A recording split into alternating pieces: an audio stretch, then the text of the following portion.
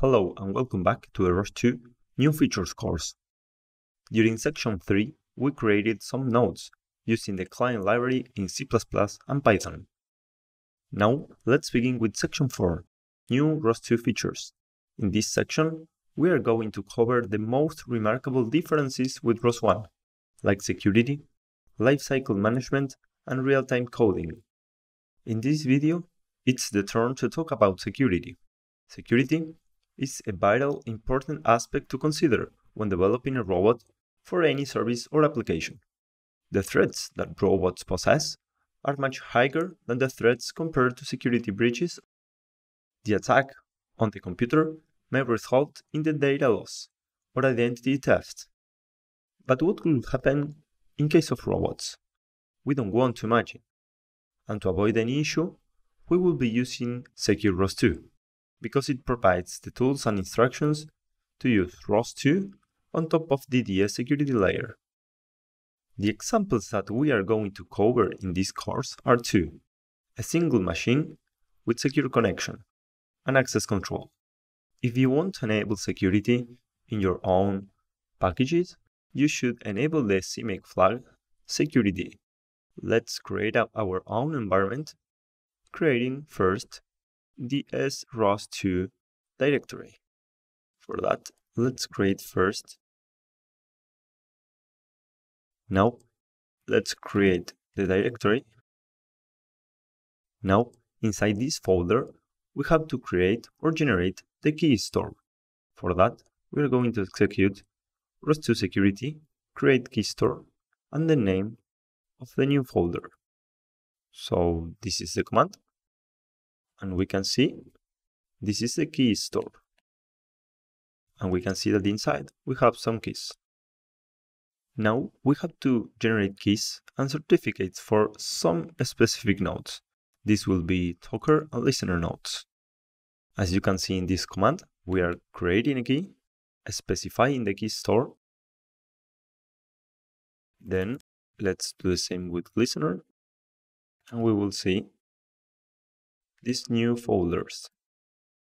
Then, before running the example, we need to enable or to set these new environment variables. So first, we set the ROS security root directory pointing to the key store, and then we enable the ROS security enable flag. Now, in order to test the example, let's run a talker and a listener.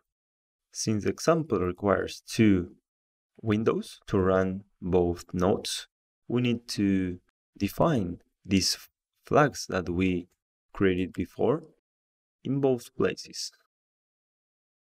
So on the left we have the talker, and you can see found security directory, and then we execute the listener, found security directory, and we can successfully communicate both.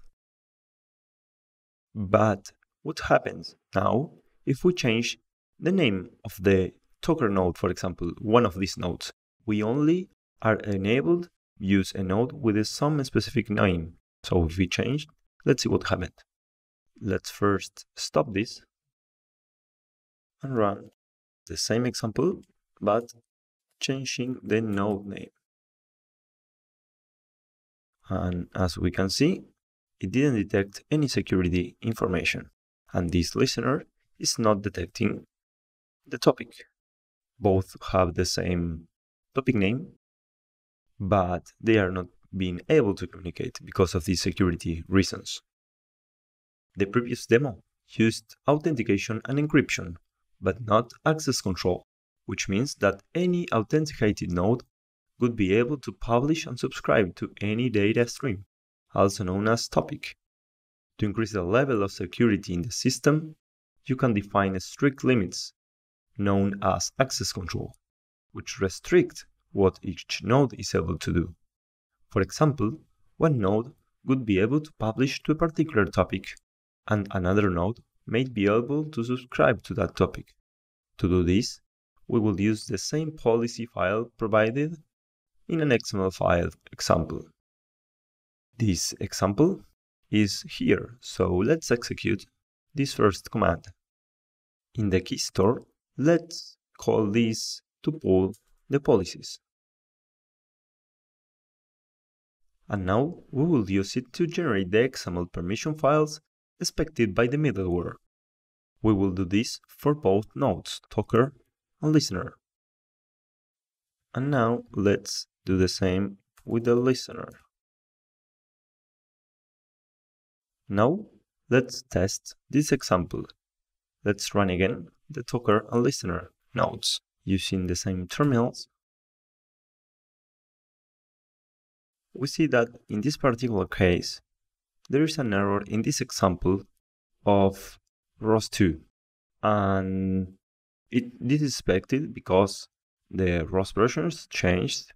So I encourage you to try to understand and fix this example, but this usually happens because security is still a feature in progress, so this will change quickly.